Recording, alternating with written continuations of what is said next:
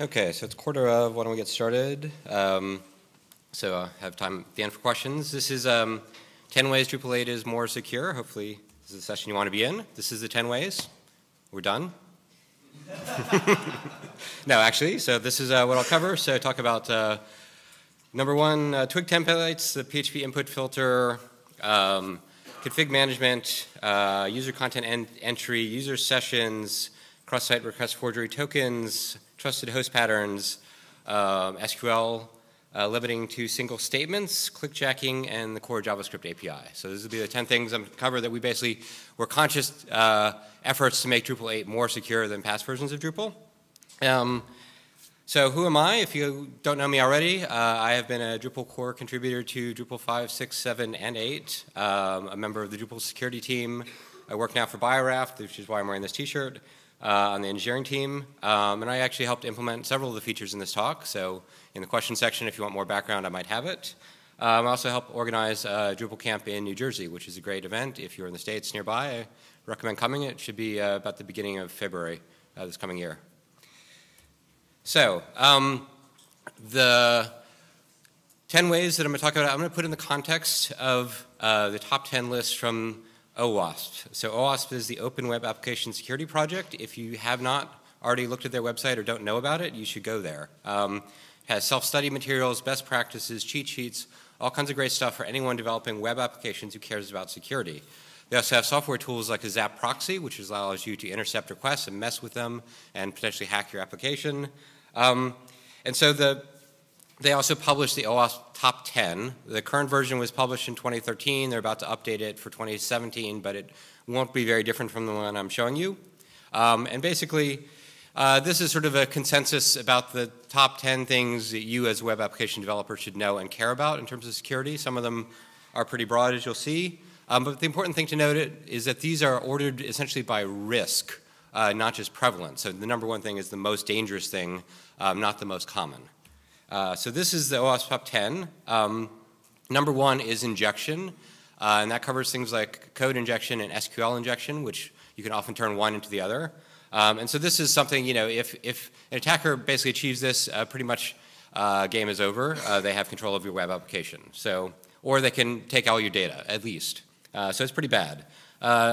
Number two, broken authentication or session management. Obviously, if someone can log in as someone else or take over their session, that's pretty terrible too. Cross-site scripting is when an attacker can have their JavaScript or some other similar script execute on the site. And once the JavaScript does that, it can run in your browser as you and do anything it wants, like change your password, create new user accounts, do all kinds of great things. Insecure direct object reference sounds obscure, but it's something like if you can just manipulate the URL and put in a node ID and see a node that you weren't supposed to have access to, that would be an insecure direct object reference.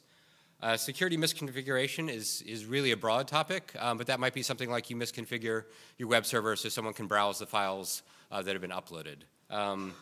Sensitive data exposure, again, allowing someone to access something they shouldn't see, having pages on the site that publish sensitive data. Missing function level access control. This is if you essentially have a callback or controller for a page in your Drupal site and it doesn't have any access checks. You just return true for access. For example, that would be a missing function level access control. Cross-site request forgery, if you aren't familiar with this, is a little bit tricky. But this is basically when there's an action that can be taken just by having the browser make a request. And the attacker can basically get your browser to make the request without your knowledge. A simple example of this is an image tag with a link in it, and your browser tries to load the image. And instead of loading the image, it disables all the views on your site. There was actually such a bug in views that would allow this to happen that was fixed last year. So using components with known vulnerabilities. I'm looking at you, Equifax. So this is, you know, keep your software up to date. Keep your modules up to date. Make sure you are getting emails or signed up for the security list. Finally, unvalidated redirects and forwards. This is something we've actually had a bunch of in Drupal core and contrib, and this is really useful for social engineering attacks where the innocent victim thinks that they're going to your website, but the attacker has given them, let's say, a poisoned URL, and it redirects them to the attacker's website. And then they go in and they type in their username and password. And now the attacker has their username and password. So this is actually a quite serious problem. So again, these are quite broad. Like some of these, cover the entire spectrum. I mean, insecure configuration pretty much can cover anything that you want to do. But the other thing to note, so again, these are ordered by severity, not by frequency. And so the frequency that we see these things in Drupal is not the same as the order of the OWASP top 10. And some of these apply beyond Drupal. So in particular, using components with known vulnerabilities, right, that could apply to any level of your web hosting stack, your web server, your database server, anything could be vulnerable. So you need to be aware not just of your Drupal application code, but your entire stack in terms of maintaining the security of your site. Related to that also is, with increasing use of Composer and pulling in third-party libraries, how do you know if there's a vulnerability in one of the third-party libraries that you're using? That's actually not something that's very well supported yet in terms of discovering those vulnerabilities. There is a started effort called Friends of PHP Security Advisories, where projects are starting to basically record when they have a security vulnerability, so you could use then a script to check whether any of your Composer vendor libraries have a known vulnerability. So that's, I think, something you'll be hearing more about in the future. Okay, so let's get into the top 10 ways that Drupal 8 is more secure. And number 1, Twig templates being used for HTML generation. And I picked this as number 1 for Drupal 8 because really this covers especially the most common vulnerability in Drupal, which is cross-site scripting. In past versions of Drupal, you would see this all the time when someone would forget, for example, to escape a node title. So the attacker could just type in a script tag in the node title and execute some script, like take over your site. There's also, of course, the problem that themers could do something entertaining, like run SQL queries in PHP template or execute code. And so if the themer was able to do that and maybe they weren't careful, they would have opened up vulnerabilities for code injection at the template layer in previous versions of Drupal. So I think this shift is really a huge win for security. Drupal 8 enables auto-escaping in Twig. So what that means is that if you pass just a string to a Twig template, Twig will basically run the equivalent check plain on it. So it will always be escaped. And so now there's a very few routes to get unescaped text into Twig. As I said, again, you can't have your themers running SQL queries or PHP, so it means that they can't open up vulnerabilities there. And Twig is also actually a lot easier to read and write, I think, for normal humans. So this is actually really a win for developer experience also. And let me just show you kind of a comparison. So this is a Drupal 7 block template. If you look at this, do you have any idea what's going on? I mean, really, you'd have to dig in, right, and try to parse through in your head the print statements and all these things and the PHP open and close tags to try to see just what the markup is that's going to be generated by this template, right? So templates were not really that user-friendly. But this is a Twig template for the same thing in Drupal 8, and you can see now that it's a lot easier to read. You've got still if statements, so you have basic branching logic still, but you can see where the H2 tags, the div tags are being rendered much more easily. So I think this is a real win. The other thing, because this is such a win for security, basically we ended up deciding to completely deprecate the use of theme functions. So if you're upgrading something to Drupal 8, you should try as hard as possible to convert all your theme functions to Twig templates. The support for theme functions will be removed, in fact, entirely in Drupal 9. If, for some reason, you really can't somehow make a template, there is this theme render and auto-escape function that does the same as the Twig auto-escaping. So if there's some case where you have to have a theme function, please use that. And then an example at the bottom here where I just want to show you again an example of why this is more secure in Drupal 8 than Drupal 7. So if you look at that very simple template on the left, can anyone see what the problem is? The severe security vulnerability that's being introduced? Yeah, the node title, right? We're just printing the node title. The user input is then passed back directly rendered, and that's a cross-site scripting vulnerability. In Drupal 8, you see we use node.label. This is one of the cool things about Twig. You use this dot notation, and you can pull a property, you can pull an array element, you can actually do a method call. Twig will figure out the right thing to do. If you just know, so if you're copy-pasting this, you don't have to worry about what label actually is. That might actually be a method call. But because it's in Twig and auto-escaped, if it wasn't already safe, Twig will escape it. And so now in Drupal 8, this is not a vulnerability at all. This is perfectly fine. So that's why I think this is a real win, as I said, in terms of developer experience. So again, you should feel excited about adopting Twig because it's easier for you, but also because it's more secure. Okay, so number 2, and this was certainly something that always made people nervous, was the PHP input filter, right? And so this is sort of, this is OWASP Top 10 number 1. It is essentially Drupal, previous versions of Drupal came built in with a code injection vulnerability, in a sense, right? So Drupal was vulnerable to anyone who had an admin login, could inject code into the site, could potentially get a shell on the server, could take over the entire site. Also, for Drupal 7, importing something like a view meant importing executable PHP code. So again, anyone you wanted to carry out what you might think of as normal site building function, like, hey, import this view, you basically just let them execute arbitrary code on your site or your server. That's pretty dangerous. So there were lots of other areas in Drupal 7 and before where we used PHP snippets for things like block visibility, field defaults. All those things have now been removed in Drupal 8, so there should be no place in the Drupal 8 UI where you can type in and execute PHP. So if you need special logic, put it in a module, put it in version control, track it. That was always the best practice. But sort of in this, over the last couple of versions of Drupal, we moved in this direction towards eliminating PHP in the UI, and now it's completely gone. And I think we can all really celebrate that in terms of the security win. Okay, related to that is that, and what I put as number 3 is that your site configuration is exportable and manageable as code and versionable.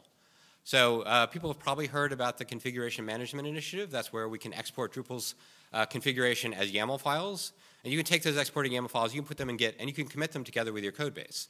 And that's actually really important for security because it means that you now have or can create a history of the configuration of your site.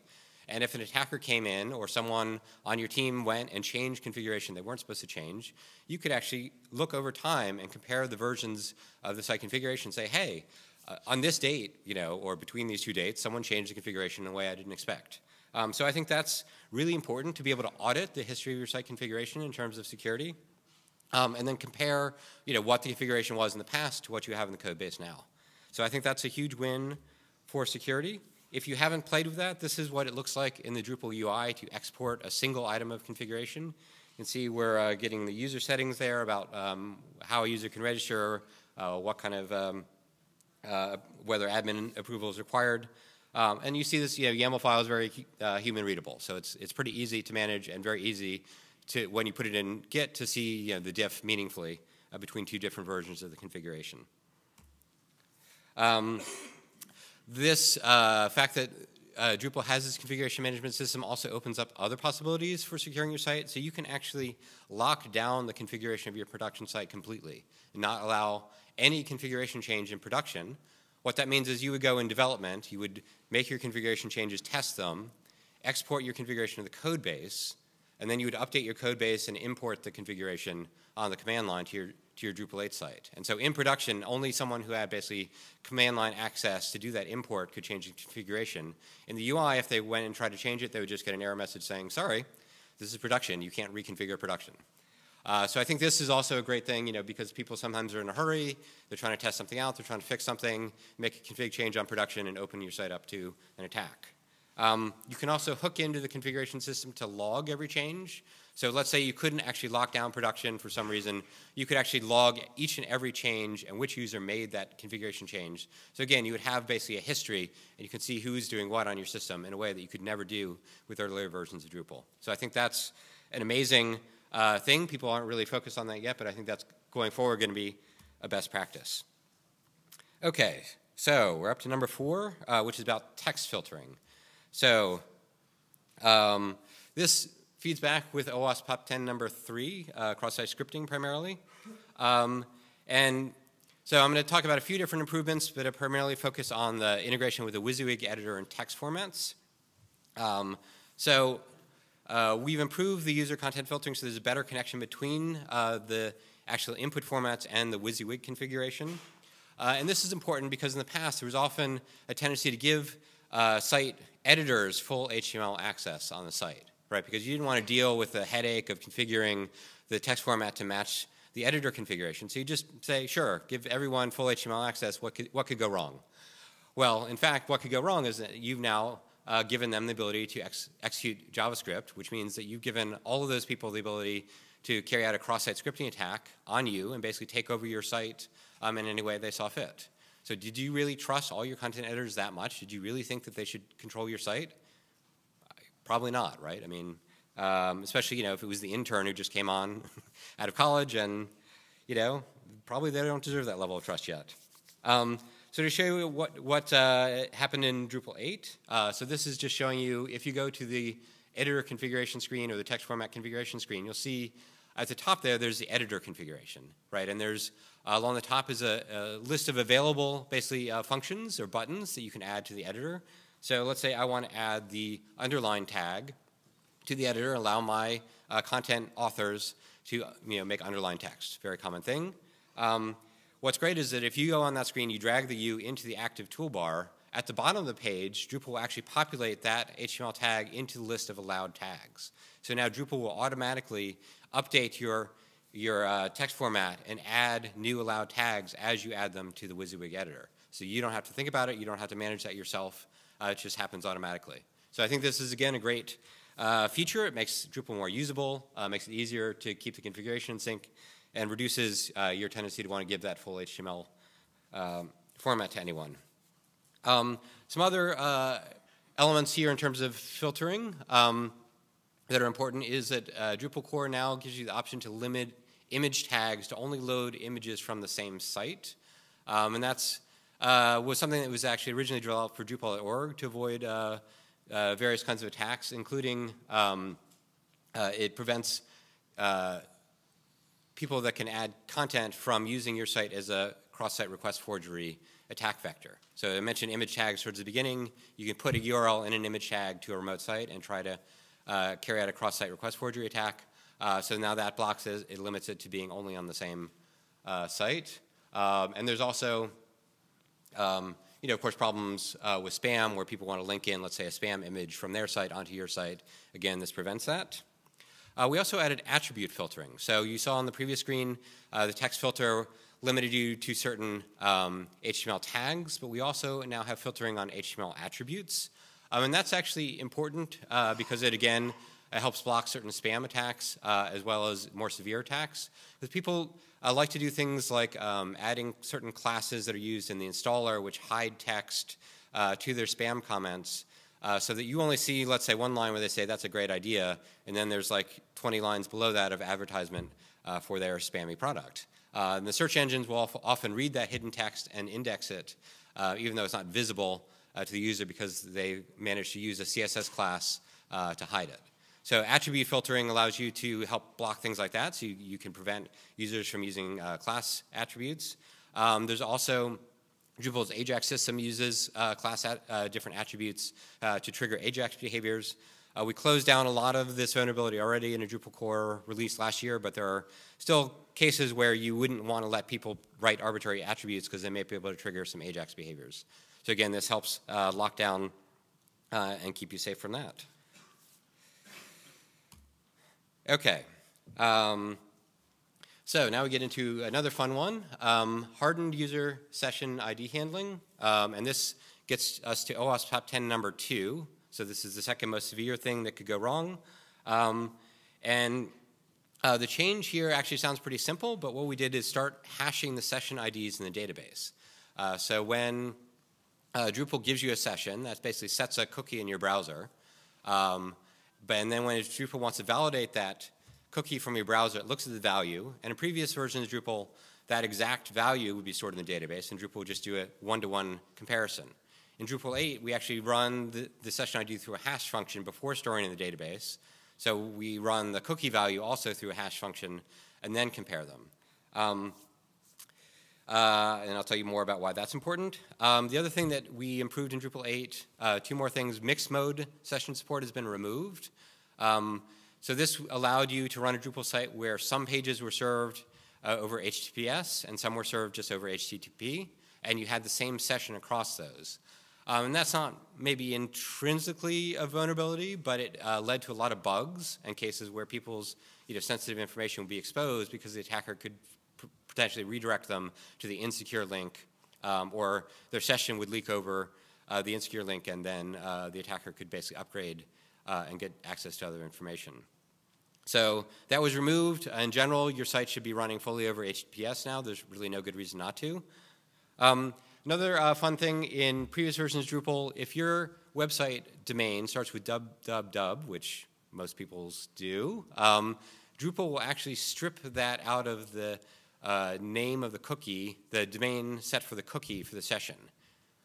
And now that's actually really a problem because that means that every subdomain on that same parent domain will get your session cookie. So the way the browser works is if you set a cookie on the base domain, then you access any subdomain, that cookie will be sent along.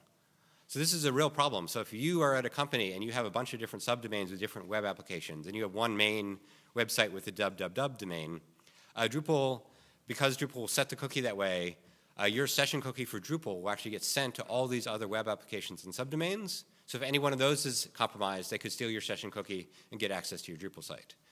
So you can prevent that in Drupal 7 and before by making a tweak in settings PHP. So if that's a worry for you, you should definitely look into that. But in Drupal 8, that behavior is no longer implemented. We ripped that out, and now you don't have to worry about making it happen. So getting back to why this hashing of session IDs is important. So in Drupal 7, a stolen session ID can be used to basically impersonate a user and hijack a session. And one of the easiest ways to steal a session ID and that people don't think about is in your database backups. So in your database backups, if you dump the session table as part of your database backup, which you probably are doing if you didn't specifically exclude it, you have the user's session IDs. And those session IDs, Drupal sessions are valid for something like 30 days. So if someone has a recent database backup, they have the session IDs. So if you left a database backup lying around somewhere, or you had a contractor that had a database backup from production so they could do some testing, now they've got session IDs, they could potentially access your Drupal site. In Drupal 8, this can't happen, as I said, because we're now hashing them. And so the thing in the database is not the actual valid session ID. So let me just show you here. This is what a database dump might look like. And you can see here these raw session IDs from Drupal 7. And just to show you how easy it is to basically take this database dump and then be logged into a Drupal 7 site. So I'm just going to basically copy-paste one of these two session values. This is a Drupal 7 site, and you can see I can go in the JavaScript console here at the bottom, just say set document cookie with the session name, which is very easy to find. Drupal just exposes you, and the session value that I just took out of the database dump. Just that one line of JavaScript right there, and boom, I'm logged in as the user whose session that was. Right, so this, again, is something a lot of people don't think about, but database dumps for Drupal 7 and before expose a lot of potentially damaging information like this, where someone could just log into your site, potentially as an administrator, and take over your site. Sorry. Okay, so hopefully you're convinced that was a good improvement. And we're halfway through. So automated cross-site request forgery tokens. So this is something lower down on the OWASP Top 10, number 8, cross-site request forgeries. I wanted to focus on this, and there was improvement. This was a core issue because this vulnerability is extremely common in Drupal sites, especially in custom modules or contrib modules. I would say after cross-site scripting, this is the #1 most common vulnerability, maybe even more common. Yeah, so we've seen it in Drupal core recently. We've seen it in views. We've seen it in a lot of places in Drupal. And so to think about what cross-site request forgery vulnerability looks like, this is when there's something like a menu callback or a page controller where when you make a GET request or a POST request without some kind of token, it takes an action that's potentially destructive. So unpublishing a comment, approving a comment, disabling a view, deleting something. It can also, it's not just GET requests, it can also work through POST requests, but the most common ones are just someone says, oh, I want to go to this link and have this thing happen, right? Not a great idea. You should generally use the form system. So Drupal's form API has built-in protection against cross-site request forgery, and that's why people should use it for almost anything that takes a destructive action. But sometimes, you feel like you need a quick link to do something. And in Drupal 7, if you wanted to protect yourself against cross-site request forgery, you had to write custom code to output a token and then validate the token. And so a lot of people neglected to do this. They didn't realize it, or it was too much trouble. They just skipped over and thought, who's going to find my module's vulnerability? It's no problem. Drupal 8 makes this really easy. So you can see here at the top, it's a little small. But basically, this is a route definition in the YAML file for routing. And under the requirements, you just have to put this underscore CSRF underscore token to true. If you do that, then the routing system Drupal 8 will take care of protecting these routes for you and adding a token to the URL. And because there's a unique token based on your session, the attacker won't know that random token, and they can't force your browser to make this request in a way that will carry out the action. So I showed you here also an example of how Drupal 8 core is using that. So it's using it with shortcuts. So you see at the bottom there, block layout. I have a shortcut to block layout, that yellow star, and if I hover over it with my mouse, you'll see it says remove from default shortcuts. So that's sort of a destructive action, right? It's taking away my shortcut. And then at the bottom, which is obviously hard to see, you can see the long URL, and that actually includes that automatically generated token. So we zoom in on that, you can see just by putting that underscore, no, I don't want that. Underscore CSRF token in the route definition, we've now gotten this token query string appended, and Drupal 8 will validate that on the incoming request and make sure that it is valid for your user and that it's not an attacker's request. So again, this makes this kind of carrying out this functionality much easier than in previous versions of Drupal. Okay. OWASP top 10 number 7, number 7 way Drupal 8 is more secure is trusted host patterns enforced for request. And I think this would fall under OWASP top 10 number 5, security misconfiguration. So this is, again, one of these fairly severe vulnerabilities that people don't pay a lot of attention to. If you want to know more about it, you should go to this handbook page on Drupal.org. And host header spoofing is a real vulnerability in very common deployments of Drupal where, for example, you put Drupal in the default virtual host of your web server. So Drupal is in the default virtual host on Apache. That means any request to that IP address, regardless of the host name in the header, will be served by your Drupal site. And so that, I don't know if that sounds bad to you, but there's a lot of ways that can be bad. So one great way that that is bad is that I can, let's say I want to take over your account on your Drupal site. I can basically send a request to the Drupal site with a password reset. And I can send it with a host header for my attacker site. So now your Drupal site will see an incoming request. It's in the default virtual host. It'll say, hey, great, I'm serving this request, and hey, I'm looking at the host header that comes in, and I'm going to generate an email to you saying, hey, would you like to reset your password? Follow this link, but using the attacker's domain name. Right? And so the attacker could potentially have a domain name that looks very similar to yours. You wouldn't notice the difference in an email. And so if you go and click that link in your email to reset your password, you'll be sent over to the attacker's site. They can now capture your password reset link, go to your site, log in as you, and change the password and take over your site.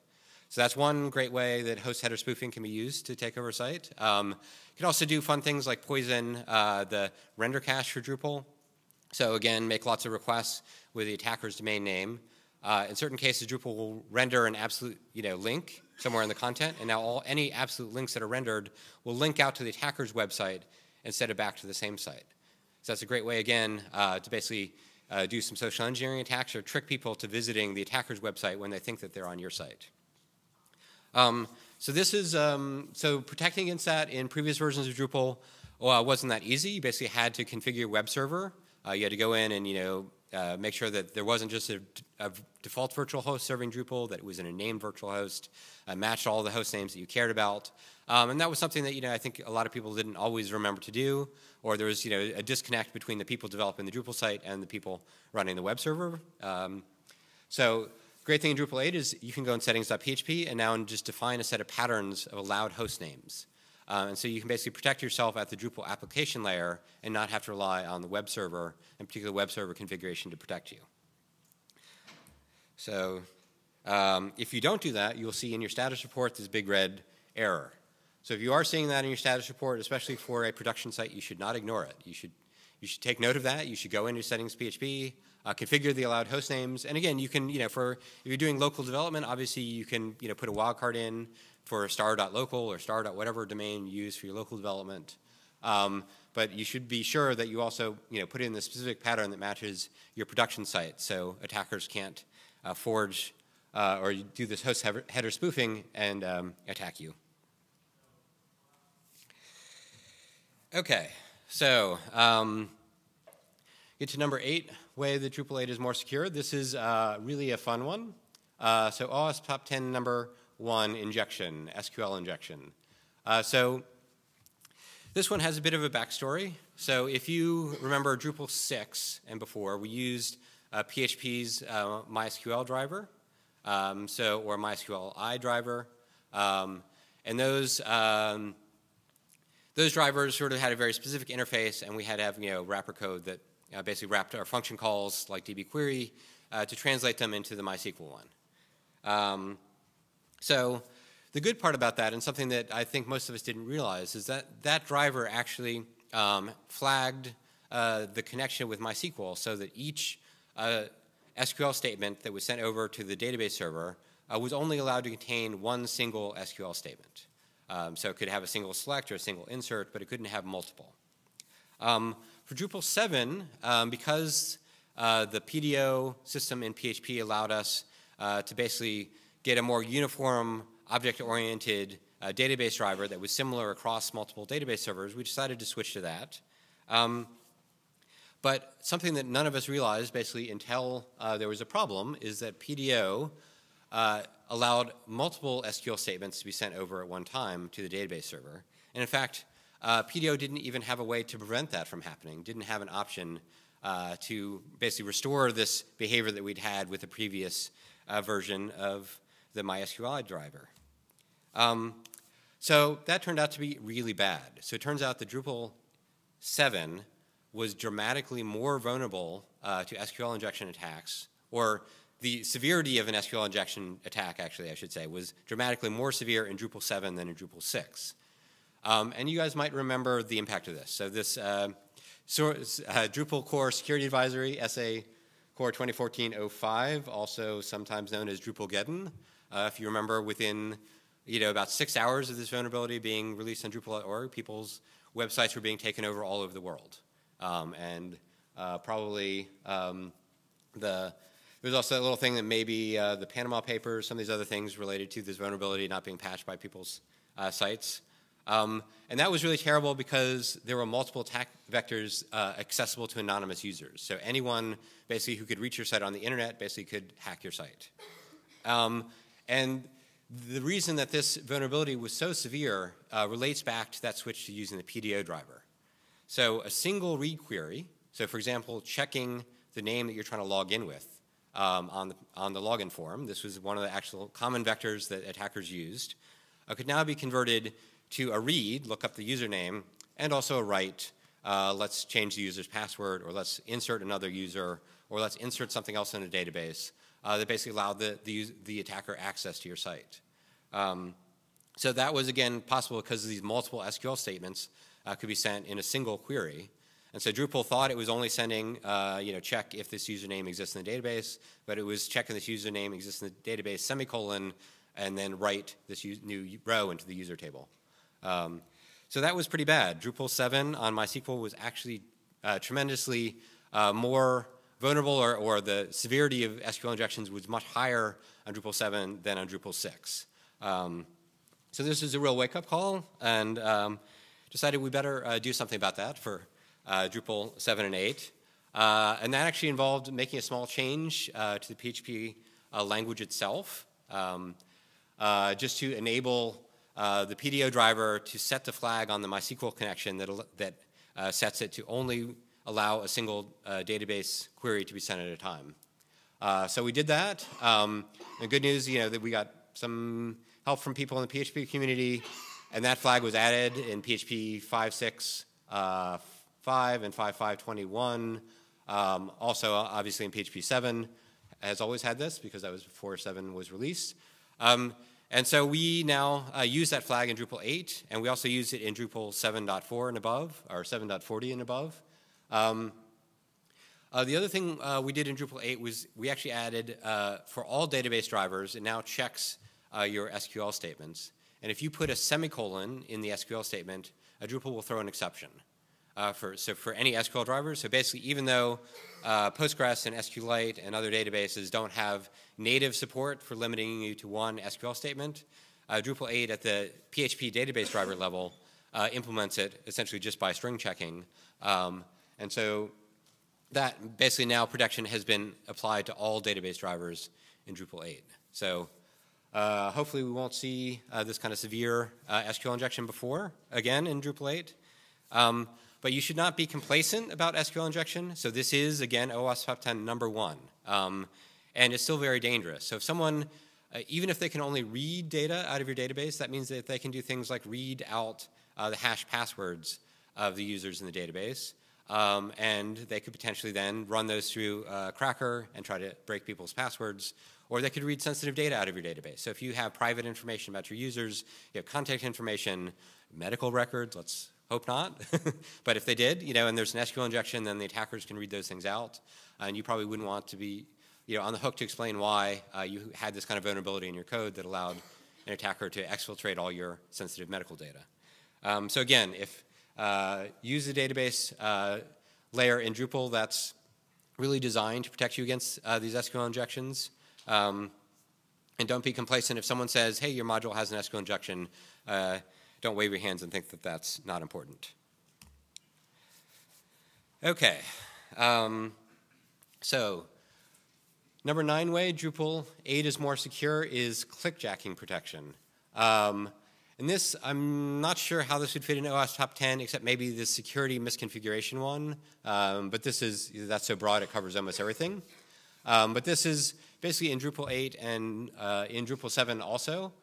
We added just a header to every response from Drupal, and it has this X-frame options same origin, and that's being emitted by default. And this Drupal not doing this was actually a really popular thing to be reported to the security team by so-called independent security researchers who basically wanted to publicize their expertise. So we get this report basically every week. Someone would be like, hey, Drupal isn't sending this header.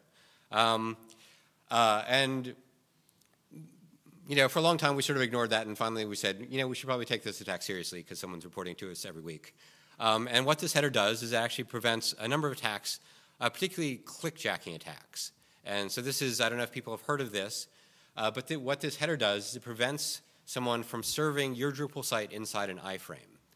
And so what the attack basically looks like this is the attacker writes an iframe that loads, let's say, an administrative page on your Drupal site. And let's say they limit the size of the iframe so it's only over top of a button. And the button might be, enable the modules, publish the content, delete the user, some button that you wouldn't want to click normally.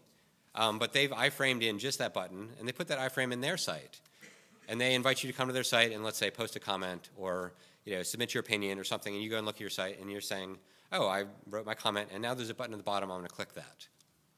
Well, you've just clicked through the iframe into your own Drupal site where you're logged in and done the thing that the attacker wanted you to do. So that's clickjacking, which, I mean, again, sounds sort of esoteric, but this was, is an attack that is known and has been used to compromise people's sites. The other thing this prevents is people basically hijacking your content. So I don't know if you remember, there used to be sort of popular way to steal SEO juice from people's websites, which was to serve your website in an iframe on my website to convince the web crawlers that I really had all the great content on my spam site, even though it was being served from your site. So this header will also prevent that, which is a good thing, again, keeping your SEO for yourself. And then finally, the number 10 way Drupal 8 is more secure is changes we made to the JavaScript API to be compatible with the content security policy headers. So this gets us OWASP Top 10 number 3, cross-site scripting primarily. And so content security policy, show of hands, how many people have heard of this? Wow, not many. OK. So this is actually a great new feature that's been added to browsers over the past couple of years. You should take a look at it, this w3.org page that basically shows you the specification for content security policy. So content security policy basically allows your website to send headers saying things like, this site does not have any inline JavaScript, or this site only loads third-party JavaScript from Twitter and not from any other third-party site, or my site has no inline CSS styles at all. So you can basically specify very clearly what your site expects the page content to have. And the browsers, most browsers now will respect this content security policy. And if they see something in the page that doesn't conform to that content security policy, they will just skip it over and not render it or not execute it. So in terms of this core improvement in Drupal 8, we now have the big change we had to make is that the JavaScript settings, so if people have used Drupal's JavaScript API, you know that there's a settings object in every page. It tells you things like the current path and various other things. And so now in Drupal 8, we're adding those JavaScript settings to the page content as basically a JSON string instead of actually as an inline script that instantiates the JavaScript object. And then we have a separate loader script that's loaded as a file that reads that JSON string and creates the object in the page. So what that means is, so this JavaScript settings was the one piece of inline JavaScript that basically every site had on every page in previous versions of Drupal. And now there's no inline JavaScript at all being shipped by Drupal 8.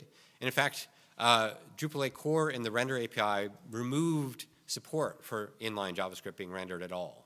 So if you we're in the habit of just throwing some JavaScript in the page, you should really now think about how you can put that JavaScript into a file and load it so it's not inline, because that allows you, not having any inline JavaScript allows you to set a content security policy header saying there is no inline JavaScript. Inline JavaScript is how attackers execute cross-site scripting attacks. So again, back to our original node title attack, right? If the node title is rendered in the page with some script tags, but the content security policy says this site has no inline JavaScript that should be executed, the browser will say, well, I won't execute that cross-site scripting attack. It's neutralized. So this basically lets you neutralize a whole broad range of cross-site scripting attacks by just setting the appropriate headers. So Drupal core doesn't yet send these content security policy headers. There are some contributed modules like SecKit that will help you do that. Or you can just set them yourself, either through your htaccess or in a module.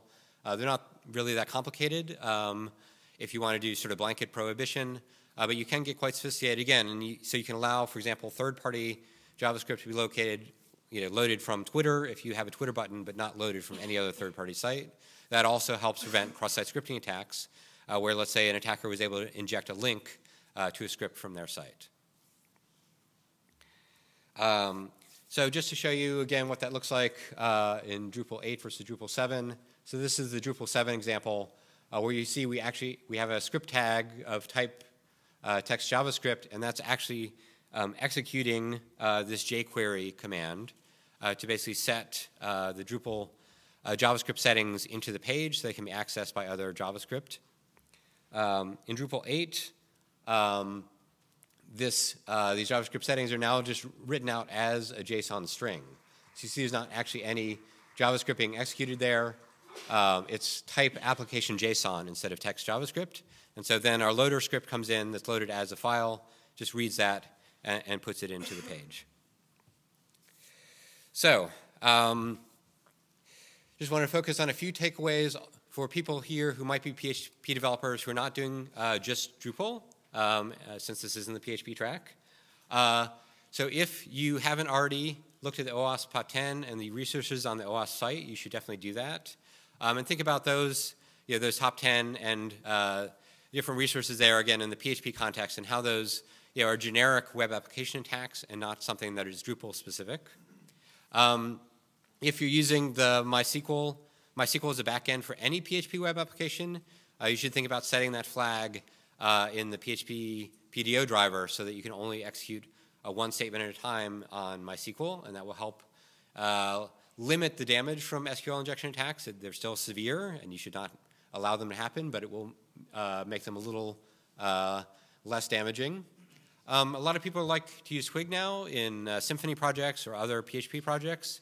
So if you're using Twig in your custom PHP project, you should definitely, if you're not already, turn on that autoscape feature and learn how you can set up your user input, which has already been escaped, to be wrapped in a way that Twig won't escape it again. So that's something that if you look in Drupal, people may be wondering, how does this auto-escaping work? How is it that Twig can know magically that this string is safe and another string is user input that's not safe? Anyone have an idea how that works? Maybe. So basically what's happening is that in Drupal 8, and a lot of functions that used to return strings are now actually returning objects. So if you look, for example, at the T function or the equivalent in Drupal and a lot of other functions like that that would return what you would think of as a string, they're actually returning an object. And that object, because it's an object, when we get to the Twig layer, Twig can say, oh, this is an object, and it implements an interface that I know about, and that wraps a string that is already safe or will be made safe by calling toString on the object, then I'm not going to call the equivalent of check plain on it. But if I get a bare string, something that's not wrapped in an object, I will go ahead and escape it at that point. So that's basically how Twig and how Drupal 8 distinguish between things that we know have passed through a system that's going to sanitize it in some way. So you know with T, you can use those @ placeholders to sanitize user input, and the other part of the text should not be escaped. So once we've done that, we don't want it to be escaped again. You get double escaping, which is really ugly. And that's how it works. So in general in PHP, you can wrap something that's already rendered as safe markup in basically a Twig object, and Twig knows natively that those objects are safe to render without escaping again. Another one that, again, sounds really easy, but I showed you how bad the consequences can be if you don't do this, is that you should not store raw session IDs in your database. So if you have a PHP application that has session IDs, you should hash them before you store them in the database. This is a really easy way to basically sanitize your database backups in a way so that the raw values in that database can't be used to take over a session on the website.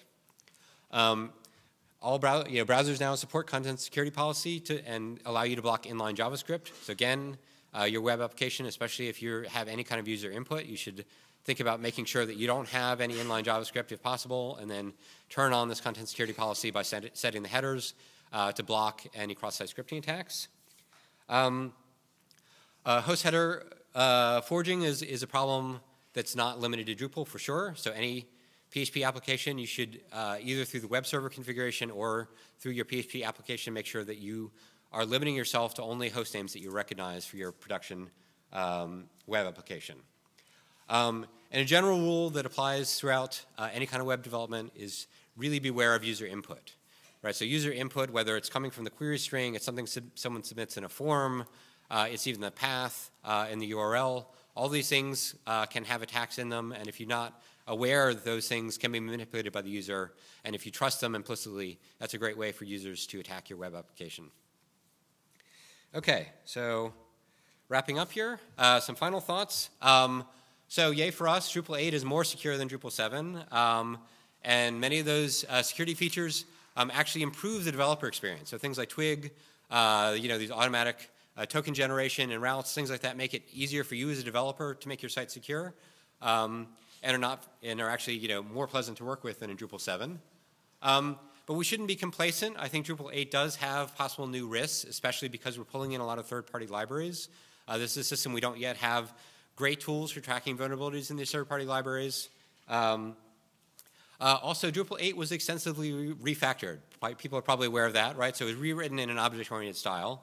But that means that there's a lot of new APIs, and then there's a lot of code moved around even if it wasn't changed. And those refactorings are a chance to introduce bugs, and those bugs might have security implications.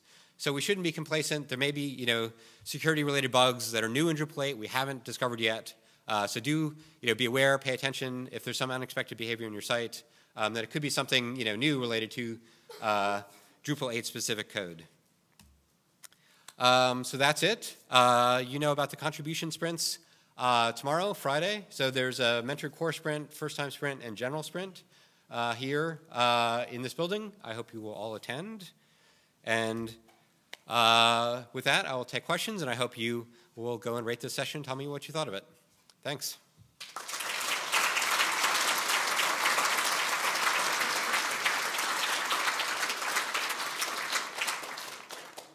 So if you have questions, there's a mic there. It would be great to use that. Hi. So I have one question about the hardening around SQL injection. You were mentioning it's no longer possible to issue more than one statement. Does this apply only to statement expressed in a string form, so like using DB query, or does that apply also to DB-TNG queries? Because I remember that the field API, when inserting or updating field values, used to issue multiple insert statements to improve performance. Yeah, it applies to anything because all of those queries are converted to strings before they're sent to the database. In Drupal 8, for sure, there really was no use in core of multiple inserts. Maybe this was in Drupal 7. Was it in Drupal 7 that this was happening? I'm sure in Drupal 7 this used to be the case. Not sure whether this changed in Drupal 8. Yeah, in Drupal 8, I think it was just doing a loop and like preparing the SQL and then just running individual inserts for each one. Okay, thanks. Yep. So some of the mitigations against attacks that you've just gone through happen in the theme layer. One of the rising trends that we've seen is this trend towards decoupled Drupal, which means that you lose the protections that we've implemented there. Are there decent resources out there for what you need to do if you move to a decoupled approach to mitigate against those kind of attacks that you've lost those protections from? It's a good question. It's actually a really hard problem. So I know there is being some work done to basically refactor the form API so that you can more easily take advantage of some of the things like cross-site forgery protection in the form API if you're doing a decoupled system. I think escaping text is really a hard one in the decoupled case because you don't, if you send the raw node body, right, you may not have knowledge about the text filtering that needs to be applied. So I don't know that there's great things. I know there is a JavaScript version of Twig, but I don't know how complete that is at this point. So it's hard, and it's certainly one of the challenges of doing decoupled. And a second question, you mentioned about good security policy for hooking it into config management to generate logs. Right. That sounds like something that would be a really simple and very widely used contrib module. Are you aware if there is anything that already does that in the contrib space? I believe there is a module already, at least one called config log, and there may be another one that does something similar. That gives you options about where you want to log each change, and it shows you the diff of the config that was actually changed by who. So yeah, there are options already available, and it's pretty easy. I mean, that's like a really trivial module. So if you want to do something custom, you definitely could. Great, thank you very much. Yep. All right, any other questions? No, if not, so the session slides are already posted. If you want to, look at them and get any more of those details, I know as I said, there was a lot of material here. Move fast. I hope this was informative, and certainly come and find me if you have more questions you want to ask one-on-one. Thanks a lot. Enjoy the rest of DrupalCon.